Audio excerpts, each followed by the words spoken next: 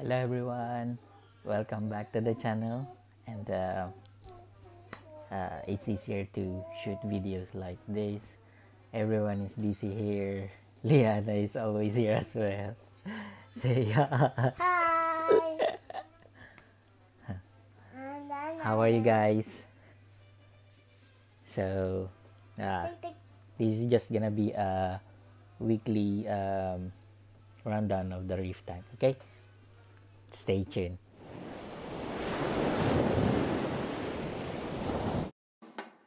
All right, let's start. Um, it's just a small upgrade. So this is an airline tubing. So I've cut it into pieces and then one side cut into half so that you can clip it on the top of your glass. So if you have a bigger tank, of course you're gonna need a bigger one, or you can just lower down the water level to avoid salt creeps, because I've been having huge salt creeps on that area there where the mesh cover stands or sits. So I put uh, those thingies on all the sides to just lift the holder up a little bit, maybe 1 millimeter, so that there's a space. So I've seen this one in one of my fluval groups in Facebook, um, to reduce salt creeps on the rim of the tank.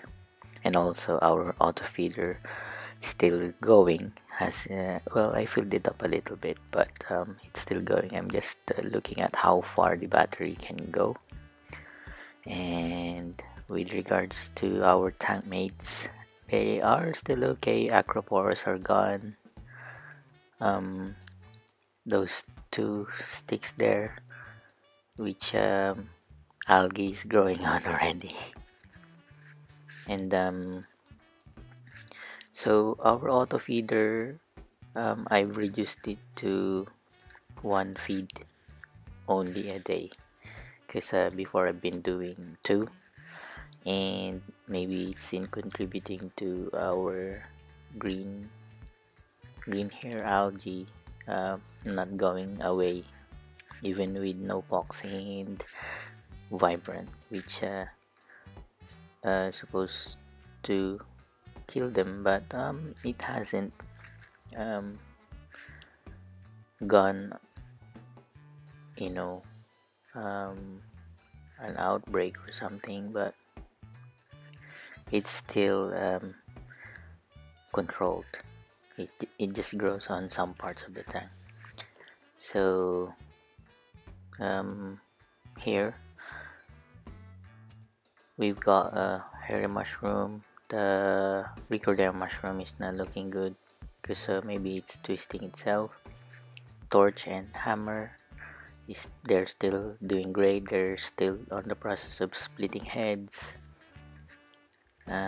We did a fourth round battling Aptasia as well, using Aptasia X.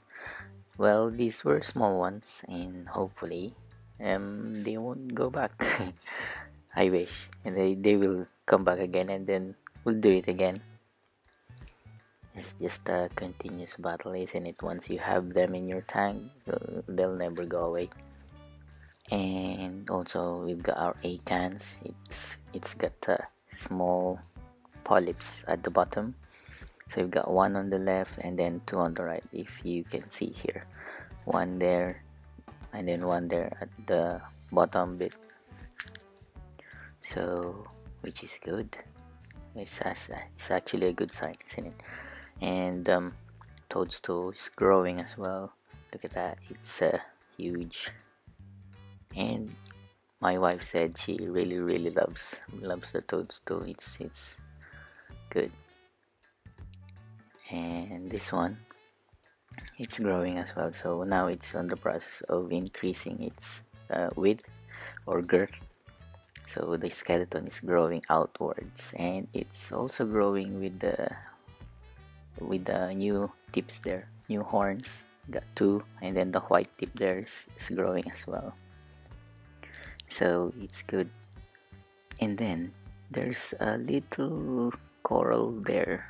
I'm not sure what it is. If you guys know what it is, can you please ID this one? It has a base skeleton, but I don't know, it's too small to really identify. And also I've got an Acacia at the back there. I'll sort it out later.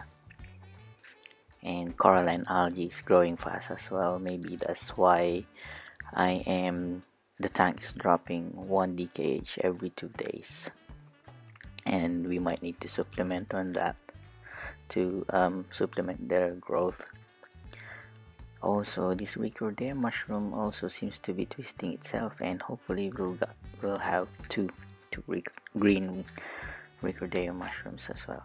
And of course, our beloved green bubble tip anemone, who's been sick the whole time for the past 3 months and still hanging on there. Hopefully it recovers fully. Our GSP is not extending much its polyps, but look at that, it's still growing upwards. It's nearly on top already. So look at that, it's almost over the archway we made on the Montipora there, plating Montipora. This plating Montipora is growing as well. As you can see, the white rims, that's a sign of growth. I thought it's going it's gonna bleach out before, but it's the color's back, so it's growing fast as well. And yeah, we'll have to keep up on the calcium and alkalinity they're uptaking. Look at that, look at the rose bubble team. Still moving around, hasn't found its place. Zinnia is doing fine as well, back to pulsing petals, which is amazing, mesmerizing to watch. So our torch is loving the new RODI as well. So we've got 1, 2, 3, 4, 5 heads. The main 2 heads are already split perfectly, so we can frag that already, but I don't have the fragging tools, so leave it for now. Hammer is splitting heads as well, maybe that's why it's not happy. Hopefully it split its head soon and shows its hammers again. It looks like I don't know. Can't say it. But yeah, also we ran out of test kits for alkalinity, phosphates, nitrates, magnesium, so I've got a new one. It showed 0.6 phosphates and 1 nitrate, so our phosphate is our problem. Maybe that's why we still have green algae patches growing inside the tank. It's still controlled because we've been dosing Nopox and Vibrant. Maybe we just need to increase our Vibrant dosage to 1 ml twice a week, because I've been doing it 1 ml once a week. And Nopox, I've turned it down to 0.2 mils every day because I can't seem to raise my nitrate up to 1 parts per million, but now it's on 1 parts per million, so it's good. So my aim is 5 parts per million at least, and then below 0.1 parts per million for the phosphates. That's our goal. Hopefully we can achieve that one. So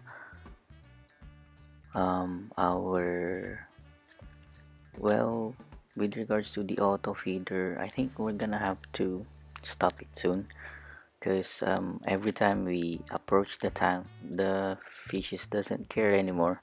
Because before, when we were feeding manually, once you approach the tank, they come to you right away.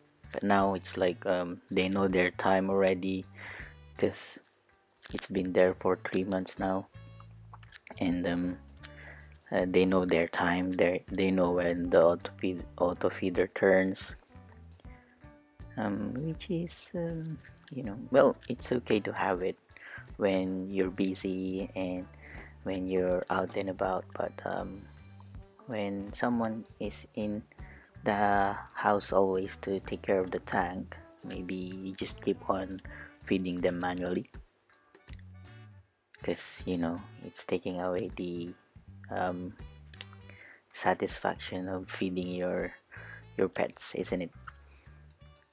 So yeah, I'm just testing how far the batteries can go. So, and then after that, we're gonna take it out.